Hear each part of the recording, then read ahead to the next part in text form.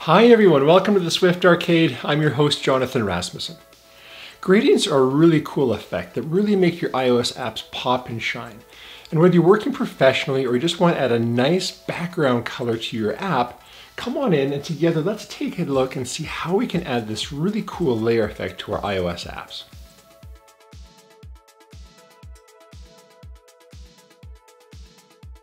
All right, let's fire up Xcode, create a brand new app. Let's call it Gradient Fun. Feel free to save this wherever you like. I'm just going to save it on my desktop. And let's just go into the view controller. This is where we'll do our work here. Let's create a little bit of space. And let's see first what it takes to build this kind of a gradient going from red to blue, top to bottom. Well, the first thing we're going to do is I'm actually not going to work in the view to load here. I'm going to come down and work in view to appear. And what we're going to do here is create something called a CAGradientLayer object. This is a core animation layer that sits just underneath our view. And you might use core animation to round corners and add shadows. Well, in this case, there's a specific CAGradientLayer just for gradients, just doing this nice colorful effect. So what we're going to do is we're going to create one of these layers. We're going to do it in view to appear because I want to get the bounds and set the bounds, basically what's available for invisible in my view. I want to set that to the gradient layer frame. I won't get that in view to load. That's why I'm doing it here. And then basically to draw your gradient, all you do is specify your colors. In this case, a red and a blue. And we add that to the views layer as a sublayer. So if we run this now, voila, we'll get a nice top to bottom, red to blue kind of gradient going down. And that's the default orientation of what a gradient will look like just by default.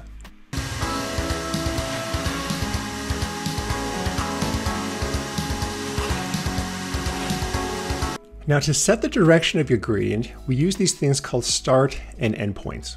Let's quickly review the core animation coordinate system. Starting in the upper left-hand corner, we have the origin 0, 0, and increasing y and x, we go down to 1, 1. We use this coordinate system to set the direction of our gradient. By default, we went from top to bottom. We didn't have to specify these here, but the equivalent coordinate system would be 0.50 and an x of 0.51. That would go top to bottom. To go left to right, we'd specify an x of 0 and a 0.5 for y, going over to an x of 1 and a y of 0.5. And to go from corner to corner, we can just go to the origin down to 1, 1 using this thing called the start and the endpoint. Adding these to our gradients is actually pretty easy. We just come in here, find our gradient layer, set the start and the endpoint. In this case, we're going to go from left to right, x of 0 to x of 1, all at a y of 0.5. And if we do that, we'll get a nice gradient going over this way. And likewise, if we wanted to go from the upper left-hand corner to the bottom, kind of more in a diagonal fashion, we could just change these to 1, 1, and that would indeed shift and move the gradient from the origin up here down to a y value of x being 1, 1.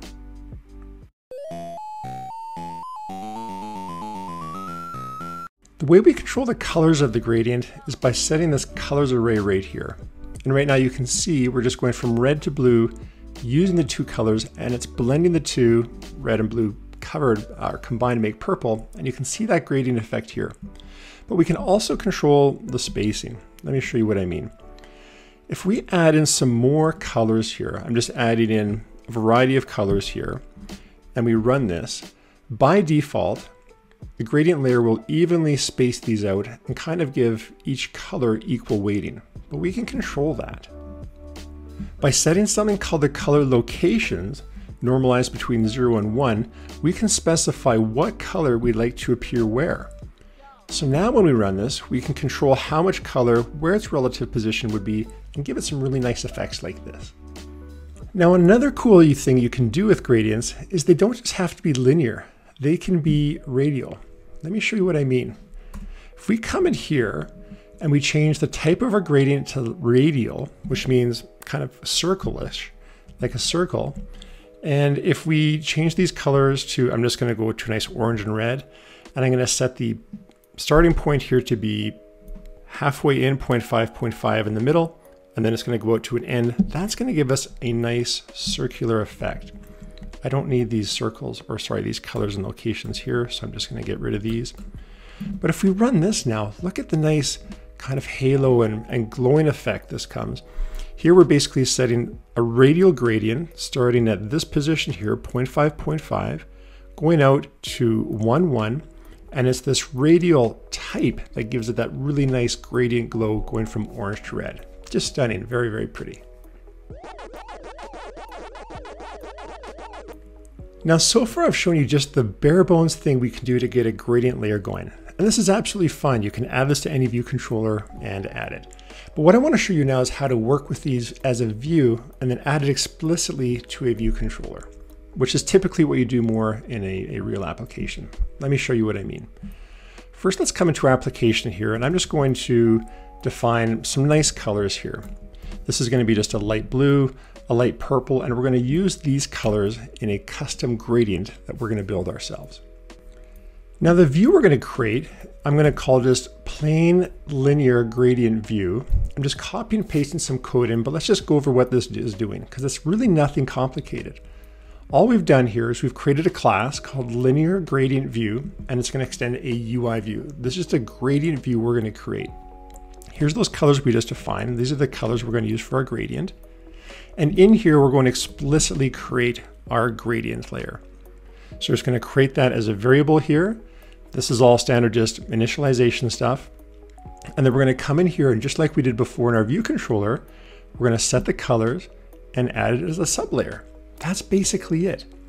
There's just one function down here called layout subviews. This is what gets called during auto layout. And here we're just going to set the frame of our gradient to the bounds of our view.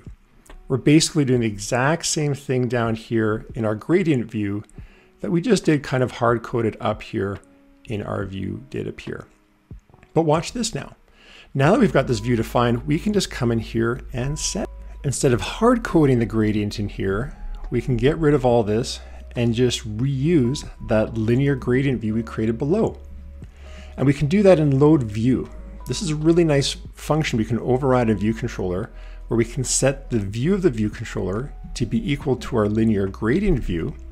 And what that will do is that will fill the entire view with the gradient we want, which is great.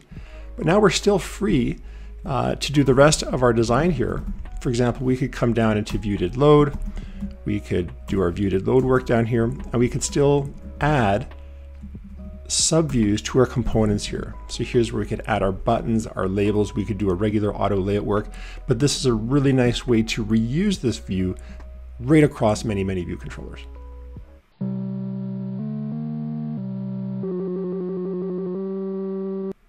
Okay, for our final gradient trick, let's look at how to do some animation, and this is really cool. What I've got here is an extension on CAGradientLayer, and I found this example where we can set the colors, but do it in an animated way. So we can specify that we like to animate with the duration. This is a timing function specifying how we'd like our animation to go, but really the bulk of the work is right here. What we're doing is we're creating something called a CA basic animation on the key path colors. If you need a refresher on core animation, do check out my video on core animation basics. It'll give you a really nice overview and intro. But all we're doing here is we're creating a basic animation for colors. We're setting our from and our to colors and our duration, some other properties that we can set on animations like fill modes and timing functions. And then we're adding that animation to our layer. Now to use this, we'll go down to our linear gradient view here. And in the layout subviews, we're actually going to call this set colors extension we just defined with some new colors here, a purple, a red, and an orange.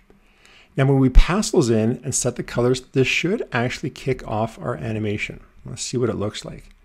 If we run this now, look at that. We've got a nice sheen. We started from our original colors, which were kind of a purpley, and then we go to like this red, fiery orange, and purple. Really beautiful effect. You can really do a lot of cool things with this, but that's how you can add an animation. If you want to play with these more, or you just want a text overview of what we've just done, just come into my repo here, the Swift Arcade. Under animations, you'll see this link here called gradients, and this will give you a really nice sort of walkthrough of everything we've done here, how to set these things up, the coordinate systems, stuff like that. And in there, you'll also find a nice example I've created just to play with these things where you can swipe between different gradients that we've like.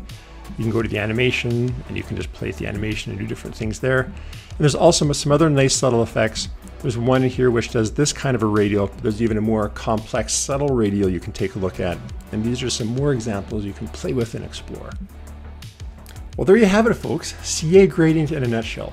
A really nice popping looking effect. I find in professional work, a lot of clients ask for this. Even for your personal apps, it's a really nice effect to add as it just makes your apps look great and give a really nice holistic, smooth look and a really nice polish to your application. Hope you liked the video. If you did like it, please hit like, please hit subscribe. Do come back and we'll continue exploring all things iOS. Okay, thank you so much for coming, everyone. We'll see you next time. Bye-bye.